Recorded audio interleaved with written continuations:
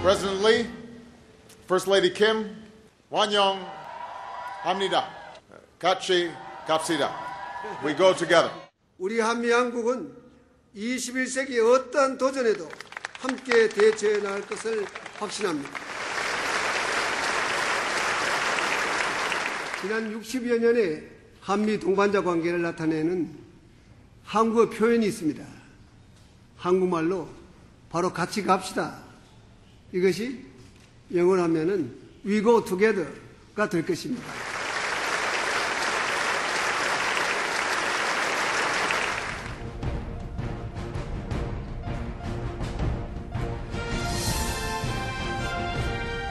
Welcome to all our viewers in Korea and around the world. I am Jae-chun. President Myung-bak arrived in Washington this week for a 5-day state visit. During his summit talks with the U.S. President Barack Obama, President Myung-bak discussed various bilateral issues ranging from Korea's FTA to concerns about North Korea's nuclear situation. Expectations are high that the ties between the allied nations will be further fortified. On today's In Focus, we'll take a look at the significance of the South Korean president's latest state visit to the U.S. and expected outcomes. Joining me today for the discussion are Mr. Kim Tae-jin. Mr. Kim is the director from the Ministry of Foreign Affairs and Trade. And also Dr. Song Won-gun. Dr. Song is the director of Korea Economic Research Institute. Welcome to the program, both of you. Thank you. Well, let me start with you, Mr. Kim. President Myung-bak's visit to the U.S. was a state visit. Mm-hmm. So could you first briefly talk about what the state visit is and how this visit is different from other visits? Okay. State visit is the highest level of visit when a country is receiving a foreign dignitaries. In case of the U.S., there are 4 categories of receiving foreign head of states, starting from private visit, walking visit, official visit, and ending in state visit. And up until now, the U.S. government has been limiting the number of the state visit to once or twice a year. And now the Obama administration has hosted only 4 head of states. It is a Mexican President Caldera, and Chinese President Hu Jintao, and Indian Prime Minister Singh, and German Premier Merkel. And the President Lee is the 6th Korean president to visit the United States on a state visit, the first time in 13 years after President Kim Dae-jun's state visit in 1998. It clearly shows the significance, that the U.S. is giving to our country and our bilateral relations. Okay, and this was a 5-day visit, right? That's right. And I'm sure that he was having a very hectic schedule during his visit. So can you talk about some of his major schedules, some major events that prepared for his visit? Okay. Differentiate from other forms of visit, the state visit requires an official ceremony at the White House and a large-scale state dinner hosted by President Obama. And other than this, these essential schedules required for the state visit, there are some kind of unprecedented schedules.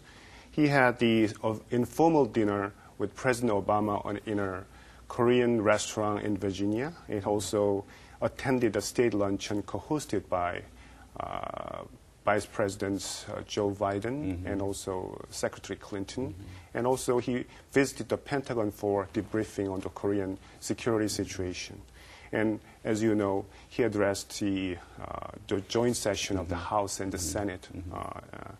And also, the itinerary that's getting our attention and very much unprecedented is that he is going to visit Detroit and visited the GM and Hyundai Mobis along with the President Obama. And actually, he had spent more than 10 hours with President Obama. It's very unprecedented. Sounds like he was having a very busy schedule indeed. I think the highlight of his visit was the summit talk with the President Obama. So can you? I'm sure you just mentioned that the summit talk. I mean, this is like the 6th time for both presidents to hold this summit talk. That's right. So could you talk about the things that they discussed this time? Actually, the agendas that the president covered during the summit meeting was not only about the bilateral issues of security and trade, but also about their thinking about the cooperation in regional and also global issues.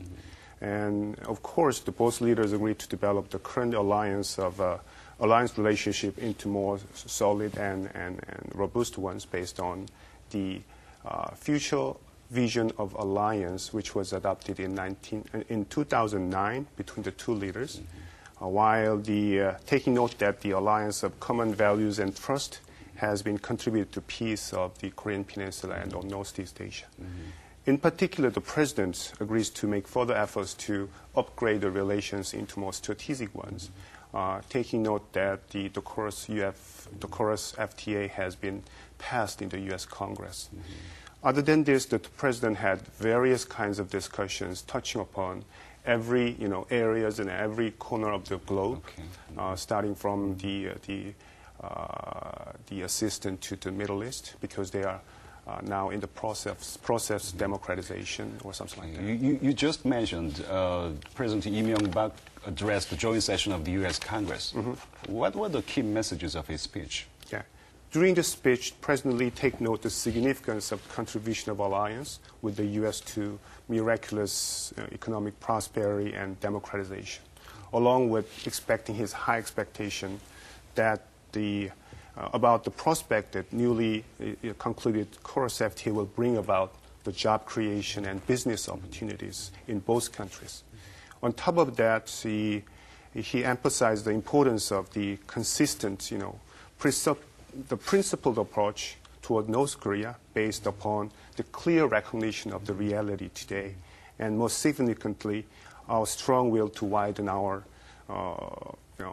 alliance to tackle various emerging, global threats or something like that. Mr. Kim, I understand that the United States extended an invitation to President Myung-bak for this state visit. I mean, the U.S. sort of requested President Myung-bak's state visit. But why, though? What are their motivations? Why did the United States invite President Myung-bak, particularly when the country is going through economically difficult times? It might be personal view, but because I have to talk about the Washington's point of view, but I cannot point out two major reasons and backgrounds why the U.S. government invited our president in these difficult times. Actually, the first thing is that on top of the ongoing efforts domestically to overcome their economic difficulties and budget restraints or something like that, they need to show to the international community and also domestic constituent that they have some key partners in economic way, and to show the message that they want to boost their economies by having various kinds of economic partnership with the key countries in the region.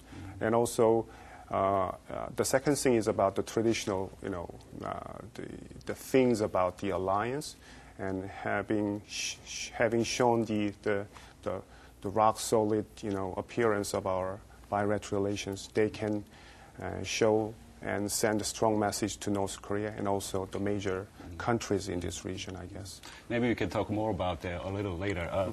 Now let's talk about the progress in the Chorus FTA deal. The ratification process had been stalled in both countries for over 5 years, and to the surprise of many people in both countries, the U.S. Congress wasted no time and passed the deal. Yeah. So, how did this happen? The agreement, the FTA, was sent to the U.S. Congress just last week, but the agreement should be approved by both House and the Senate. Usually, the Senate will review the agreement after the House passed the agreement. But this time, the House passed the Trade Pact Wednesday, and also the Senate passed the Trade Pact also on Wednesday. This kind of situation is very rare. And the Chorus FTA obtained bipartisan support. For example, the Chorus FTA was approved in the Senate. Vote is like 83 to 15. It is very rare. And bipartisan support to the Trade Pact is also very rare in the U.S. Congress. And the U.S. Congress's change of attitude toward Chorus FTA, like bipartisan rush for the approval of the FTAs, I think it is made in recognition of President Lee Myung-bak's state visit. So this kind of speedy approval shows that U.S. holds big expectations for the Chorus FTA. So the U.S. Senate passed the bill first, even before the House did, and this was quite unusual. And you think they passed the bill before President Myung-bak's state visit. Yeah, I think so. Yeah. And do you think the ratification on the part of the American Congress was present to the President Myung-bak? I think so. Yeah, because of the President Myung-bak's state visit, they were trying to pass the bill before his state visit or in front of President Myung-bak. Okay. Now, obviously, it seems that the ball is in our court. So how do you foresee the ratification process in the Korean National Assembly? Yeah, in Korea, the ratification for the agreement is still in the hands of National Assembly's Standing Committee, Foreign Affairs and Trade Committee. After the approval of the committee, the ratification of the FTA will be decided by the vote in plenary session. It's the General Assembly. As I know, the ruling Grand National Party vowed to complete the ratification in the National Assembly within this month. So GNP Grand National Party hopes to have the FTA go through the committee on October 18th or 19th and reach the plenary session, General Assembly ratification on the 28th of this month. But on the other hand, the opposition parties are demanding renegotiation. The Korea and the U.S. already renegotiate the FTA and reach the deal, but the opposition parties are demanding renegotiation. They are demanding the revision of the 10 issues and 2 additional remedies. It's like trade process law, legislation of the trade process law, and the expansion of the Trade Adjustment Assistance Act, which is 10+2 renegotiation, as it is called.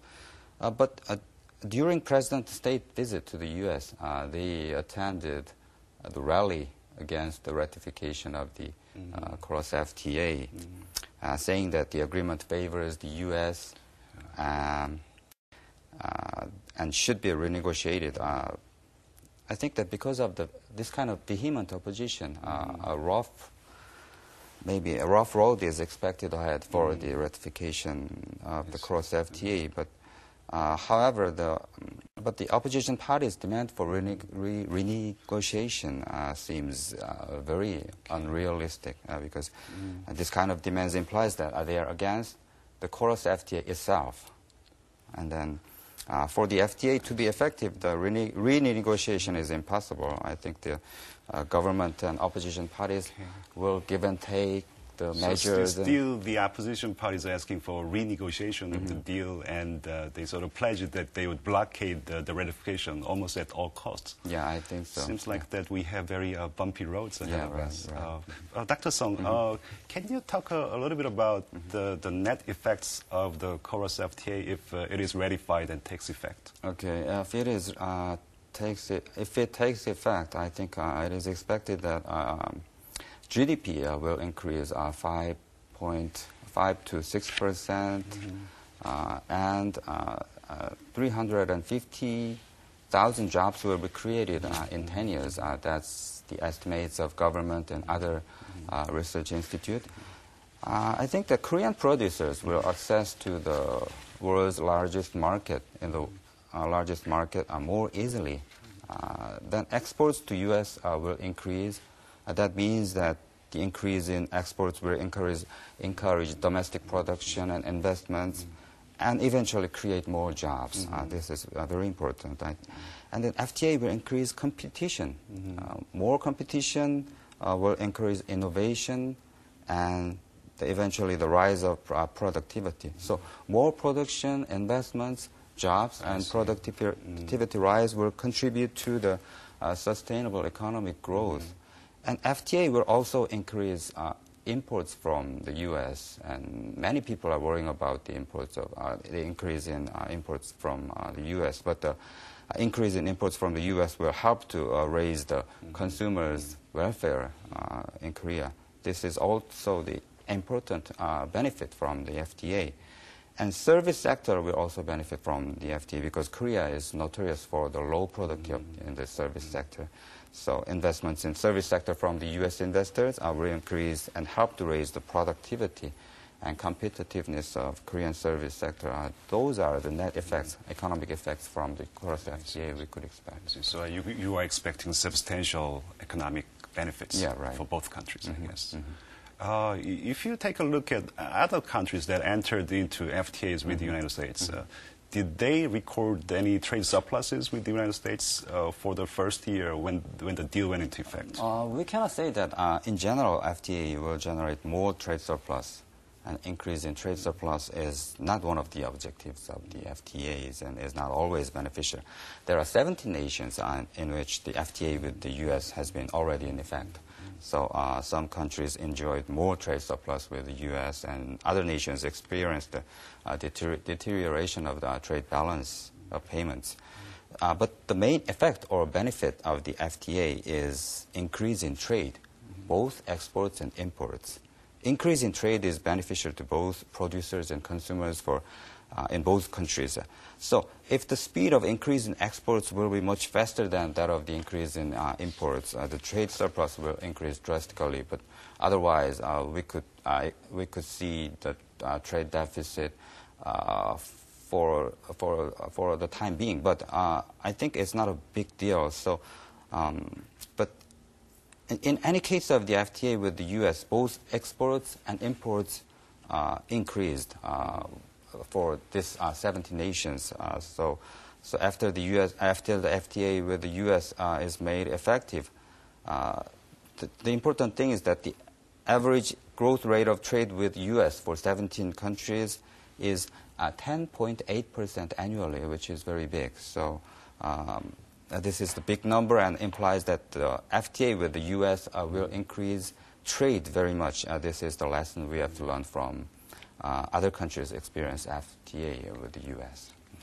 Well, Mr. Kim, if we can get back to the summit meetings between President Myung-bak and Obama, Mr. President Obama, I'm sure that they must have discussed the North Korean nuclear issue to be more precise and how we should deal with it. So did they reach any agreement on this issue? I mean, did they share any consensus on this particular issue? Actually, we have been in consensus for this issue for the last 3 or 4 years. And as you know, that about the policy toward North Korea, especially about North Korean nuclear problem, the President Obama and our President Lee Myung-bak has been very much in sync in a consistent manner. While both presidents, while sharing the usefulness of the six-party talks in advancing North Korean nuclear problem and necessity of having dialogues with North Korea, the two presidents was quite much hand in hand about the thinking that the key to resolve this nuclear problem ultimately is to continue our current principled approach based on clear recognition of the reality today. It means that while all of us wants to see is North Korea's development, but that is wholly depends upon North Korea's will and intention to maintain peace and not to provoke any, make any provocations any longer or something like that. So they agreed in full that they will continue to make their efforts to have some dialogue to engage North Korea in a consistent manner in the future. I see. Let's talk about the alliance partnership between the two countries after President Lee Myung-bak's state visit to the United States. Both leaders, both President Lee Myung-bak and President Obama, mentioned that the alliance partnership between the two countries has been one of the most successful alliances in history. So how do you foresee the future of the alliance between the two countries after President Lee Myung-bak's state visit? As you know, the future alliance of the alliance, which was agreed in 2009 between the two presidents, was taken note as the kind of starting point for upgrading our current status of alliance and further upgrade our alliance. So through this vision, the two leaders agreed to upgrade our alliance into more strategic ones by dealing with, together the issues of Korean Peninsula, regional issues, and the world based on common values and trust between the two countries. So the state visit of this time realized after the ratification of the KORUS FTA by the U.S. Congress has shown to international community and this region this upgraded strategic alliance and the importance of Korea in this region and also in political terms and economic terms, as well as the solid bilateral security posture. Especially, it can be the message to the North Korea. So all in all, President Lee Myung-bak's visit to the United States will serve as a catalyst to upgrade the alliance between the two countries. That's right. Okay, lastly, seems that the relations between the two countries has been improving in recent years, but what are the things that we have to work more to sustain this positive momentum? What are the things that we have to improve on? We need to ratify the cross FTA first. Of course. Because cross FTA is very important for the global economy, I think, because the U.S., many people are worrying about the U.S. economy will go into the deep again, into the recession again, which is a very negative effect, which will have a very negative effect on the global economy. And the Korean economy is very heavily dependent upon the global economy. So the recession of the U.S. economy is a very big effect for the Korean economy. So we need to ratify the cross FTA first. So if the cross FTA is made effective, the U.S. government estimates that this FTA will generate 11 billion in new exports to Korea from U.S., which will instigate or make a role as a catalyst for the U.S. economy to revive again. So for the global economy and for the Korean economy, we need to ratify the cross FTA first. Mr. Kim, you're from the policy-making circle. The relations between the two countries is in good shape, but what are the things that we need to work on more? What are the things that we need to improve? As described by President Lee in his speech at the Congress, the Korea-U.S. alliance in the future will see continuous growth and evolution, leading to much stronger one. The importance of this alliance in dealing with North Korea on the security front will continue to be a basis and cornerstone of our alliance. But by transforming this alliance into a more strategic one, playing as a catalyst to lead growth and security in the Pan-Pacific region, the alliance will be furthering as a linchpin frequently described by President Obama and Secretary Clinton. In this sense, along with this kind of the efforts on the security front, we need to institutionalize cooperation in various areas other than security. It is very much important in this sense. FTA and our resolve to be a more active player in the international community will be a basis and for this efforts, I guess. Okay. Many analysts are saying that the relations between the two countries has never been better than it is now. But to keep this good momentum going, positive momentum going, and to sustain the good relationship, I think both countries will have to continuously work harder. Well, this is all for today's discussion. Thank you very much for sharing your insights today. Thank you very much.